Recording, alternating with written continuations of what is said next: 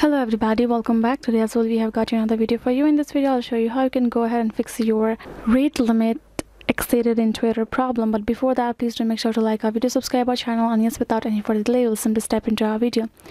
For that matter, if you're facing that kind of problem recently, what you're going to do is, first of all, go ahead, open your Play Store or app gallery. Once you're done opening it, go ahead, go to search bar and type in Twitter and see if your app is updated or not. In my case, my app is updated and it doesn't shows update option instead of open or get right there. If it shows update, you basically got update, because sometimes updating is needed for your app for it to function properly and remove all of the unneeded errors and bugs sometimes.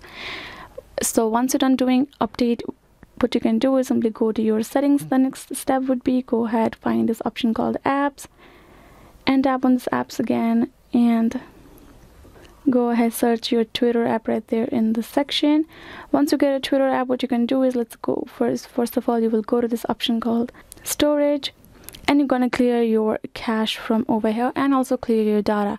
Once you do that, it will basically reset everything, and you can go ahead, open your Twitter again and try to check if the problem is fixed. If the problem is not fixed, what you can do is you can simply go to find your app and press and hold and uninstall this app, and again install it and again try to use it.